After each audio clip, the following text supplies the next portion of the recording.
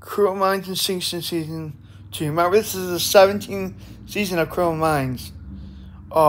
They were originally going to do a reboot of the series last year, but because the original cast came back, they decided, we might as well. Original cast, original writers came back. They might as well do just a whole nother season, and so they did that.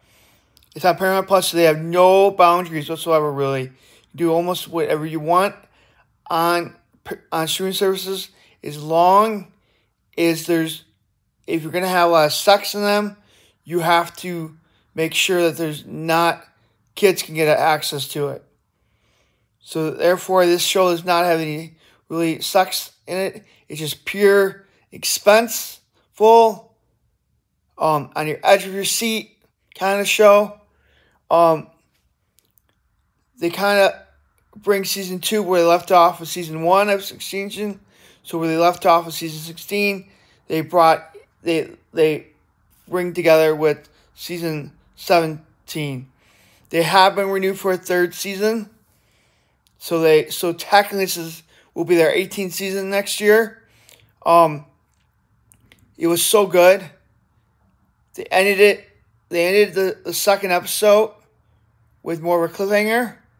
So you have to watch the next episode and the next episode. I believe there's only going to be 10 episodes in this series, in this season, because they had 10 episodes last season.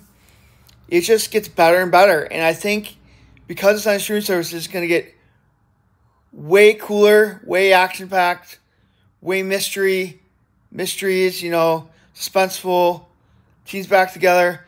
I heard that Dr. Reed's coming back in one of the episodes, and he might stick with the show after that. So if he comes back, he's going to come back in blazing fire and do really cool stuff.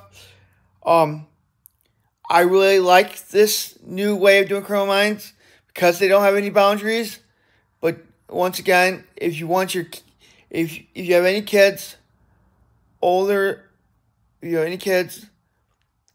than 12 years old, I believe they can watch this series. Just remember, some of the series, it gets really violent now. So, yeah. So it's really well done, and I rate it 5 stars out of 5. It's a perfect show. Now, great night, everyone.